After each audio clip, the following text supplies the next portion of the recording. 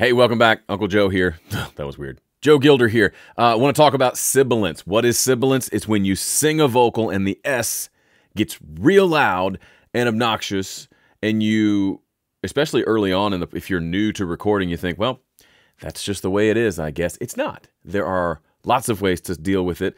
I'm going to tell you 4 ways to do it in Studio One. There's actually more, so find one that you like and we'll dive into it. But real quickly, here's what's happening.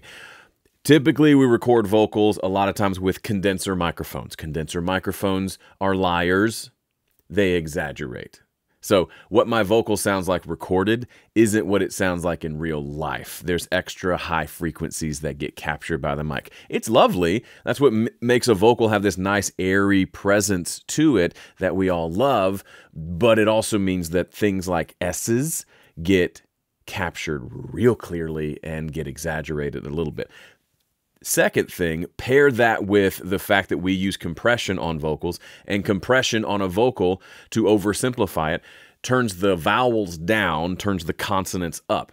So the ah gets turned down and the s gets turned up, ergo sibilance. Thankfully, we have lots of tools to solve that. I'm going to show you 4 of them today, but let me introduce you to our demo track of the day. Really good example of sibilance. What happens when there's sibilance? It's exaggerated, but that can be what it sounds like, especially once you've added compression. I had one of my clients ask me, what do we do if we just have one, there's really just one S in the whole song? That's a problem, and I want to deal with that. What's the best way to deal with that? So that was what prompted me to do this video. I'm going to show you how to deal with all of them, but this can apply, depending on the approach that I show you. Some might be more conducive if there's really just one problem area versus every S in the song is chopping your head off and you want to know how to deal with it.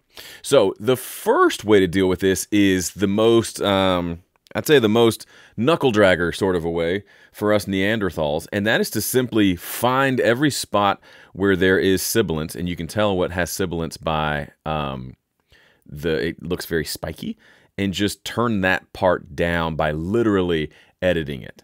So here, we could just go like this, select it.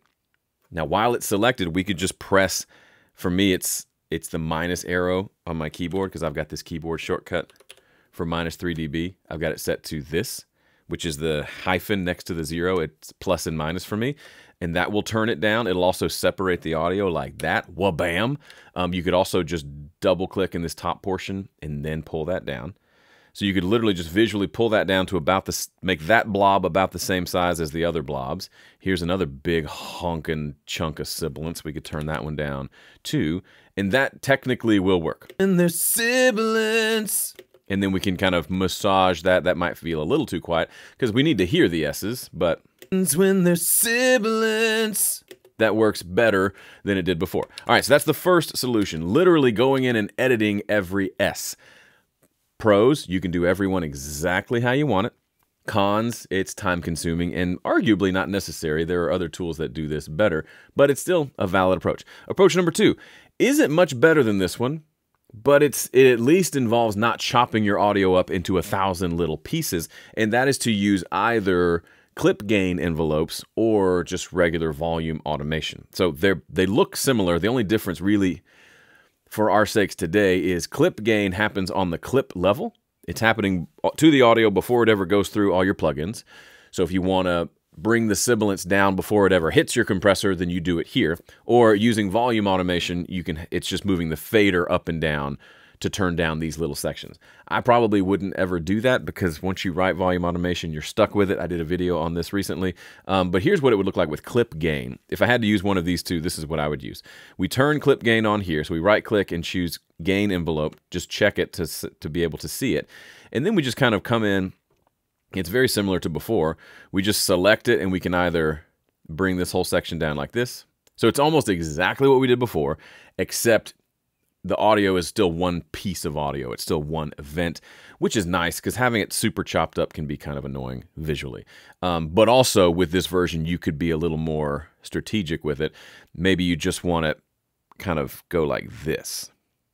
So instead of being the entire chunk is turned down by the exact same amount, it's more of a slow burn and then build up. So this was before, it kind of spikes right there and goes back down. We can kind of do the opposite of that. So now it's just kind of the same level of S-ness. Either way, it should work just fine. There's Sibilance. Works better. I'd probably do this one over this one because this one just seems faster and simpler. Sibilance typically isn't that long either. I exaggerated it here to make it super long. Reminds me of that, what's that Radiohead song where he says, oh, I can't remember, but he holds out the S like super long. It's ridiculous. That would be a challenge. I'd probably have to edit it this way. But that is another way number 2 to deal with sibilance. Let's undo all of that and move on to number 3. Number 3 is probably my favorite, probably much to the chagrin of the Studio One developers. It's to use dynamic EQ. So in case you didn't know, Pro EQ 3, which you have if you have a fairly recent version of Studio One, has dynamic EQ built in. What does that mean? That means these EQ bands can also act like little multi-band compressors, sort of. So I could do something like this. I could set up, let's do it like a shelf. That'll be fun. So I could have this EQ shelf thing. Let's change the Q. There we go. All right. To somewhere about, let's say, right around 5K. Let's say 5K. And if we hit play on that, we can hear the sibilance is really loud. So this allows me, I can hit this D, turn on dynamic mode, and I can say, when it crosses a threshold, let's turn it down quite a bit. So it's going to leave it flat, but then when the signal comes in and those high frequencies get too loud, it's going to smack them down. There's sibilance. Okay, that's too much. Let's go something more reasonable. There's sibilance. There's sibilance. There's sibilance. Without. There's sibilance. With. There's sibilance. That is pretty handy. Now, here's what's fun about this. It's basically working like a de-esser, which I'll show you in the next one. But this also allows us to do this little trick. We could have a boost that boosts essentially everything but the S's. So if we wanted our voice to have this nice, crisp, airy top end, this one band of EQ is doing two things. It's boosting the vowel sounds essentially, and then it's cutting the consonants. Now, that may be too big of a boost. It might not work, but listen to my voice will sound, what happens? My voice has this nice, airy crispiness to it of the boost, but then the de-esser comes in, the dynamic comes in and tames down the S's. What happens when there's sibilance? So this is a great visual. This is literally what's happening. You can watch it in real time. I don't have to explain it. What happens when there's sibilance?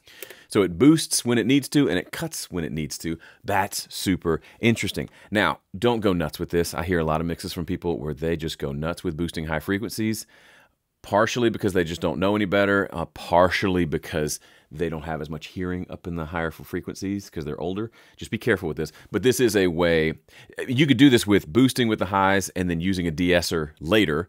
I just like the fact that I can kind of do both and they kind of work together as one. Super fun.